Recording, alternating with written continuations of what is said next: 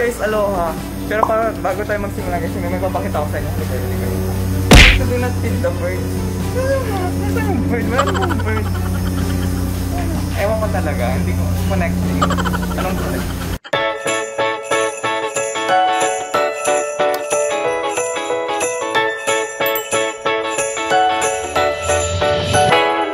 Right now guys, nandito po tayo sa Top House.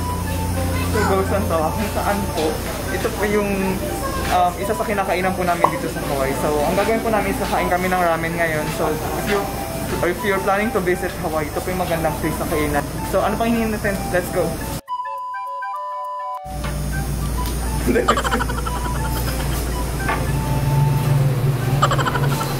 Welcome to my humble restaurant. Ay, wow! Ito nga po pala, we have a special guest. Special guest? PJ. Alito. Hi guys! So guys, ayun po, nandito na po tayo sa loob. At ito po yung mga in-order namin. Ano order natin? So, English pa. I'm gonna get tiramisu. Yeah, tiramisu. Ito tiramisu po. Anong ano natin? So, Tiramisu. 11, 12, 14. Tiramisu. Tiramisu, and then the other one is Tsukimen. So basta ramen, ipapakita na namin. Ramen tsaka tsukimen. Yeah, ramen sa tsukimen. So ipapakita po namin. Yung ramen po, yung may sabaw. And tsukimen po, yung may dipping sauce. Para siyang spaghetti pero ramen style po sa Japan. So mamaya makikita po natin.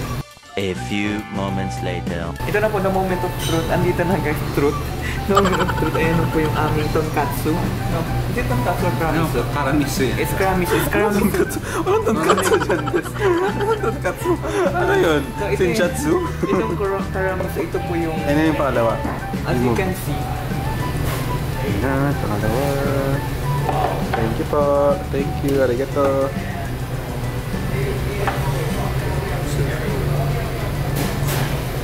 Ayan, sa kanila, one extra spoon.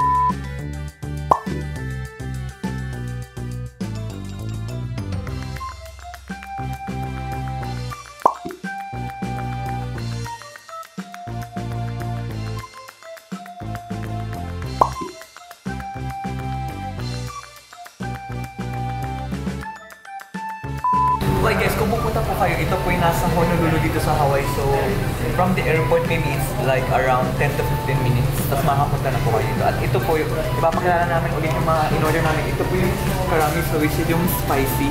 Ito po yung, ang pangit ulit? Tsukimen. Ito yung tsukimen po na meron siyang dipping sauce. Ito po yung ating, what? Gyoza. Ito po yung gyoza natin. Exur, kumusta yung pagkain? Man, it's so good. Kung grabe, perfect. Para siyang feeling ko nasa Japan na ako guys. Sobrang sarap. Ito po yung spicy. And then this one. Ano pangalan niya? Ito yung karamiso guys. It's really good. And then this one is the... Chocomen. The chocomen guys. It's really good too with this dip. Yeah. So, naubos na yung ano. Tapos na yung mukbang namin. Like, a few moments later, ito na po kami. Tara. Wow. Pwede mo pang commercial? Pwede na. So, ito po pala, habang nagkumakain po tayo, kaibigan namin talagang Japanese like fanatic yan. So, No, I'm just a Filipino. In a second, dito pa nga sa yung camera eh. Wala pa sa yung frame. So, ngayon po, tuturuan niya tayo kung ano yung mga word na ginagamit nila sa Japan. So, for example, sa kainan, ano yung mga polite word na ginagamit nila. So, Konnichiwa, Banjo-san desu. Philippineから来ましたけど、なんか俺の心日本人です。なんか今ラーメン食べてる。So I'm gonna teach them how to speak Japanese. So before you eat a food, yeah. you say itadakimasu. Itadakimasu. Itadakimasu means like receiving from above, or like you receive it from a supreme being, like a higher person. Yeah, itadakimasu. Do you close your eyes? Do you close your eyes? You just bow, yeah? Yeah, it's not. I mean, it's not a prayer. Okay, let's try. It's not a prayer that what we do. Okay, let's do enough. Before you eat, actually. So Of course, like imagine it's like this, right? Itadakimasu. that seems like irashaimase. Let me just say Like, itadakimasu. itadakimasu. No, why do you move your? Oh yes.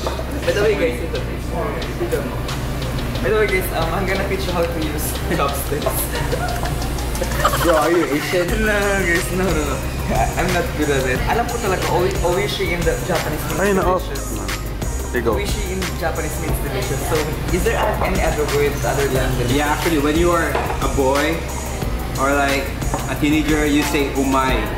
Umay. You say Na-umay ka na. U-M-A-I. Yeah, umay na. Okay. Umay na ako. Umay. It's like umay. Na-umay na.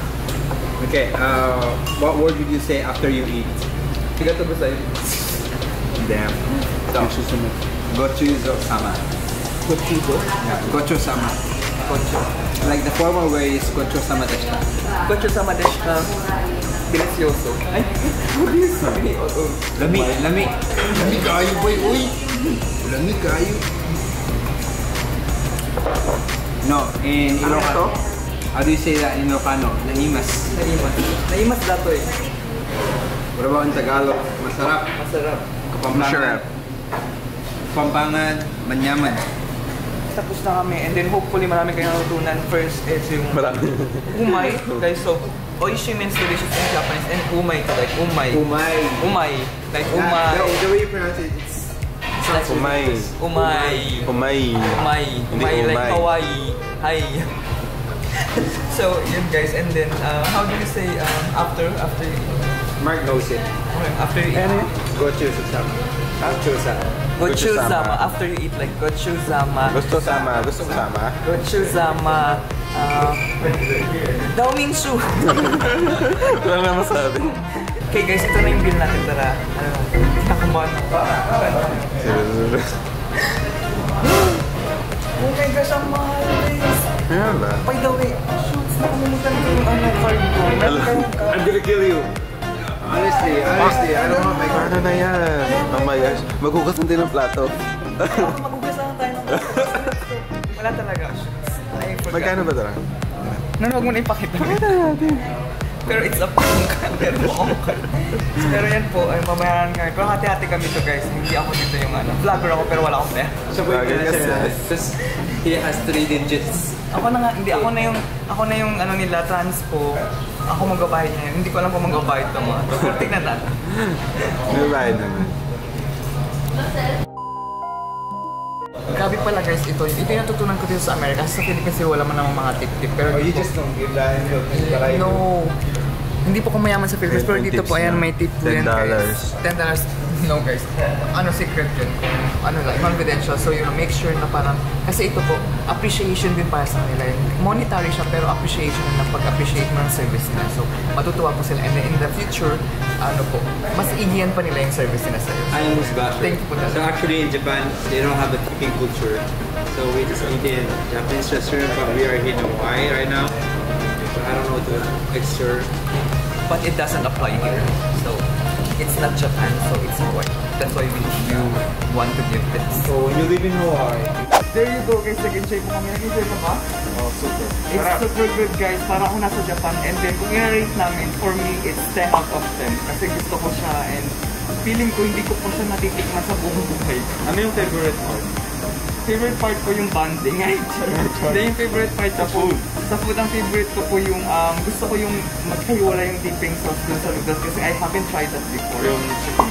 Yeah, yung chocolate kasi mostly yung ramen na tinitigman ko is may sabaw talaga. Yun yung natural ramen, tapos yun parang ngayon ko lang na-experience. So, it's really good guys. How about you?